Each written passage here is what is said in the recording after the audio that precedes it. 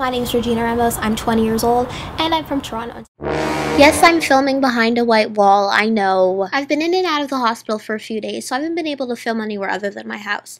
But let's see what the magic of makeup can do.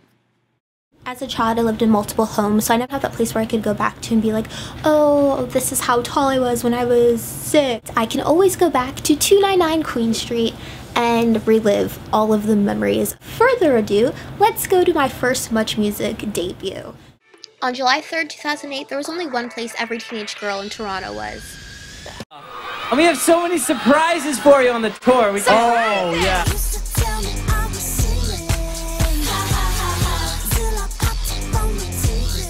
I was 15. Let's go to a time where I was ready to be on TV. Yeah. There I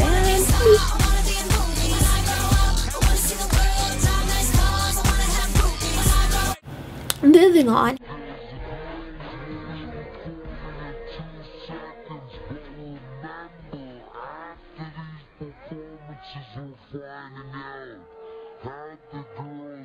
But I moved on since my preteen days. Oh yeah. I decided to go to the Big Jinkle and ended up on stage. There.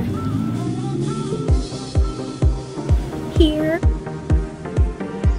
Oh, there I am. One second, I have to tweet this. In all seriousness, I have done some pretty professional stuff.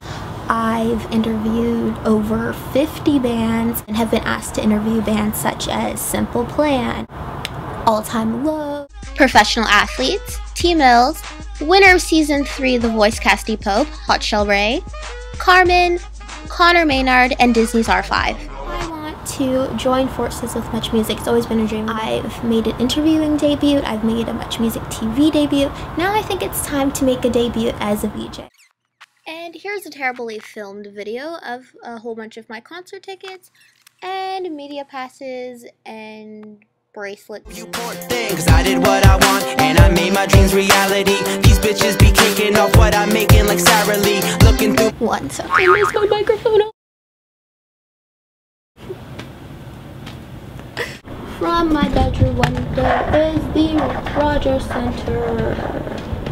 One second, get into it. Perez Hilton and Just Jared than I do on Facebook. I guess I find famous people more interesting than real life people.